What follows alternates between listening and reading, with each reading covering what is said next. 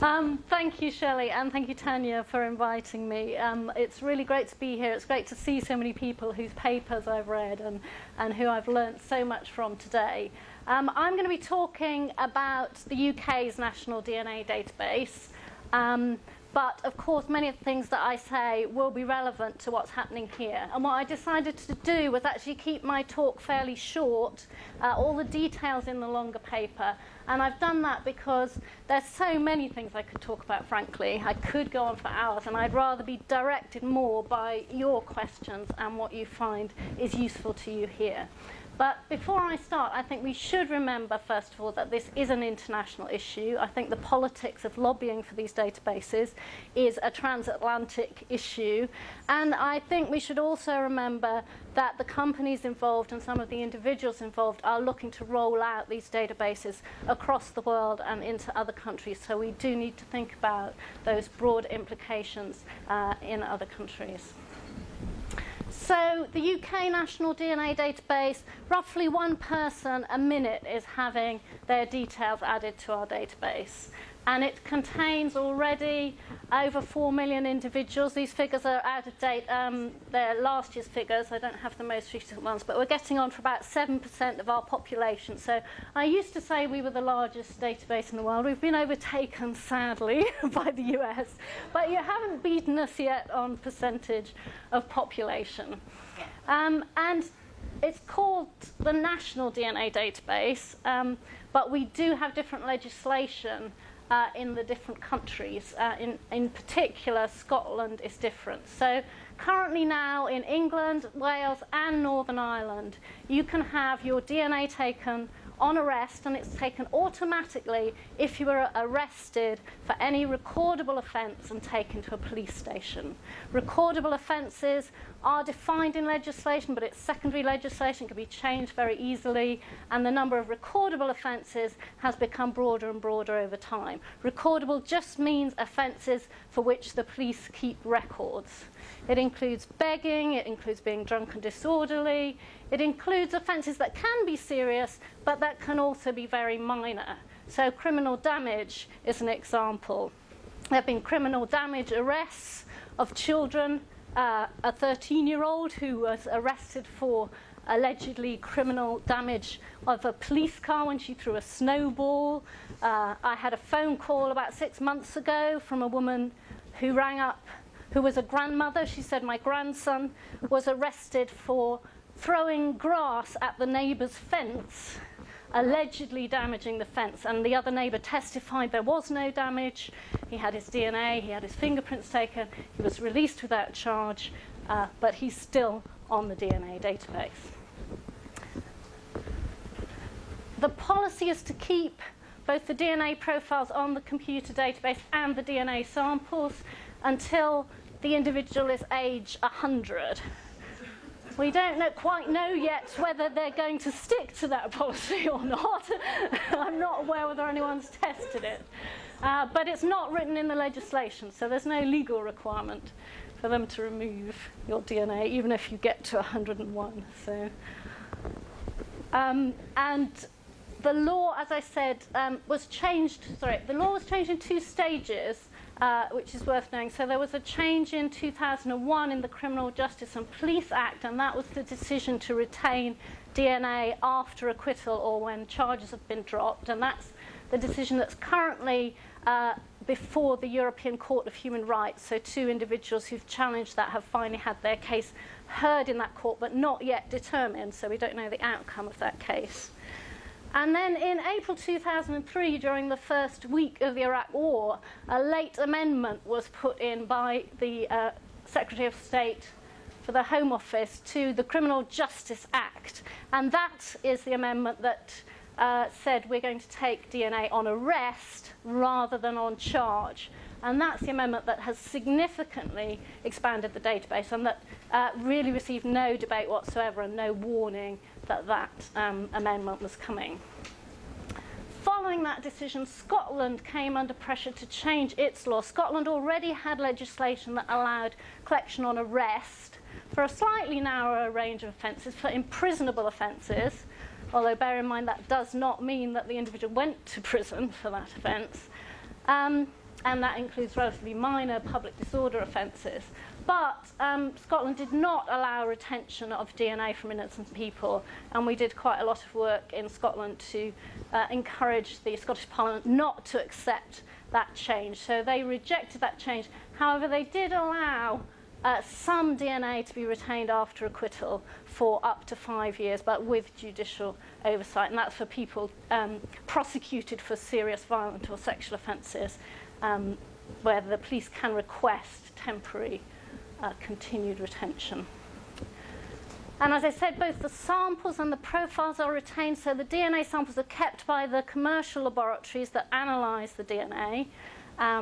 There's an ongoing controversy, which hopefully will reappear in Sunday's newspapers, about the behaviour of the laboratories, in the sense that, or the behaviour of the system, in the sense that the labs are being sent the personal identifying individuals' information along with the samples. So in effect, we revealed back in 2006 that at least one of the laboratories was keeping a mini database of this information. And that includes people's names, people's ethnic appearance as determined by a police officer, category of offence, and a small amount of other sensitive information. And those records on the DNA database are linked to other records on another computer system known as the Police National Computer. And the records on the Police National Computer contain a lot more information about the circumstances of the arrest of the individual. And those records are now also kept indefinitely. So essentially, as a result of the change in the law on DNA, the police then said, well, we don't know at the police station whether a DNA sample has already been taken unless we can also keep the records of previous arrests. And that change did not go through legislation. It was essentially a change in procedure and policy. It was challenged by our information commissioner, but he lost the challenge.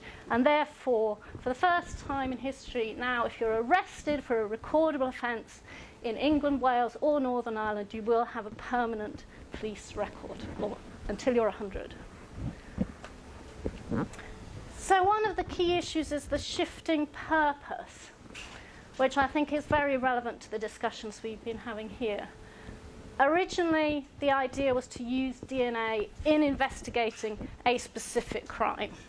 And obviously, you can take DNA from a small group of suspects, you can compare it with a crime scene, and you can use that in your criminal investigation.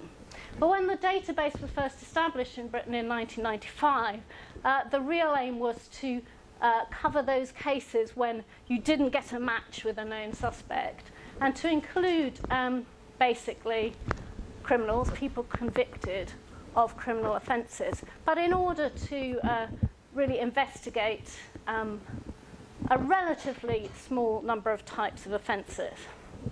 We've since moved from then to a situation where the main objective of the database is to compare an individual's DNA profile with all past stored crime scene DNA samples.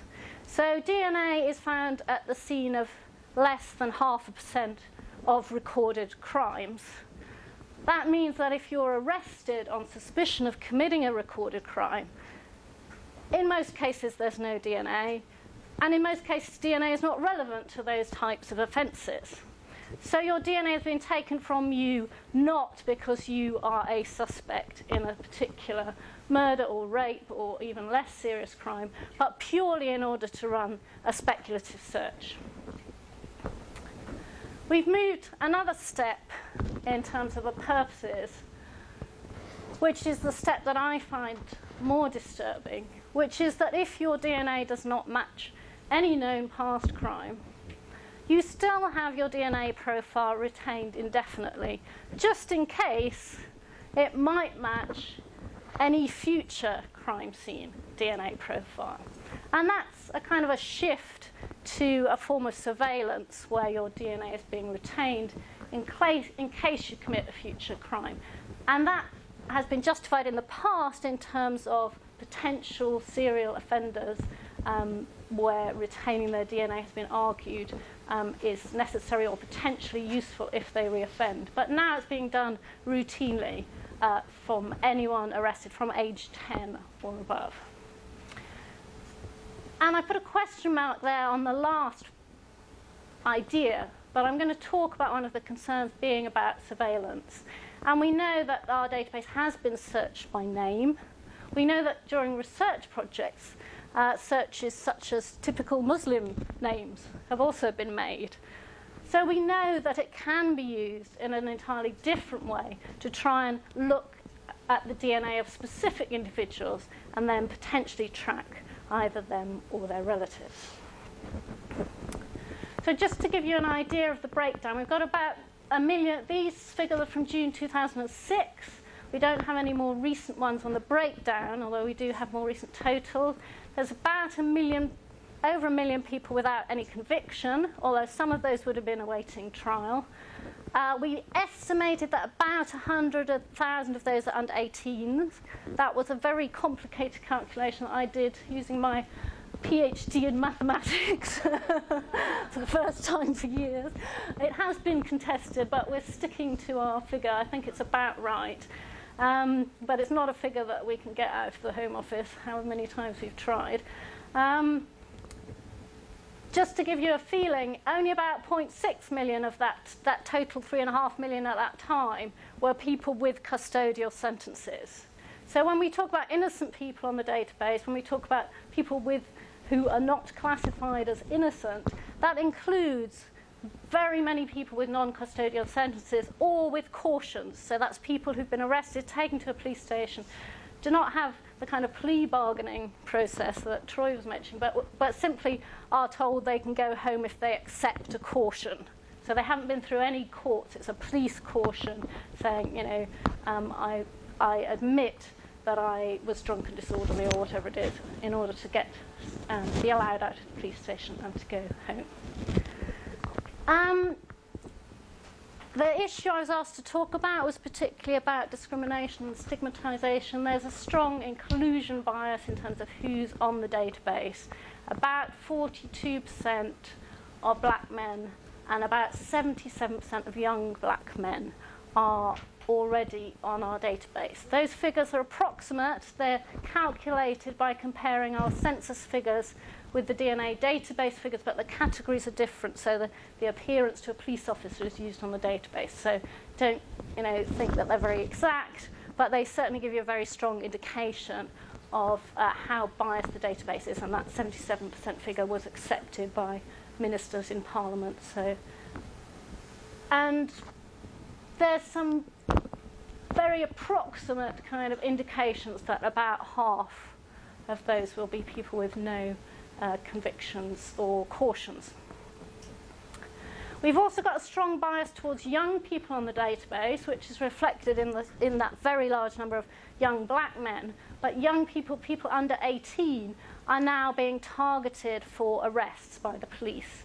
And that's happening for a number of reasons, but particularly to do with our government's so-called respect agenda and the promotion of the idea of antisocial behaviour as being a big problem amongst teenagers in Britain and something that needs a crackdown.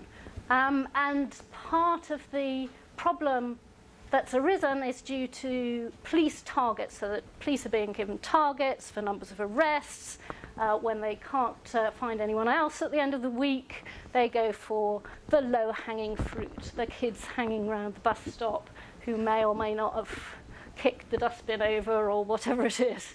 And they're very vulnerable now to being arrested for very minor offences. And DNA can be taken routinely without consent from the age of 10. There's also an issue about mentally ill people. We've recently had an organisation called Black Mental Health UK has been in touch. They've started a campaign to try to get mentally ill people removed from the database. We have no figures on the numbers, but we do know that it's routine. We do know that the population in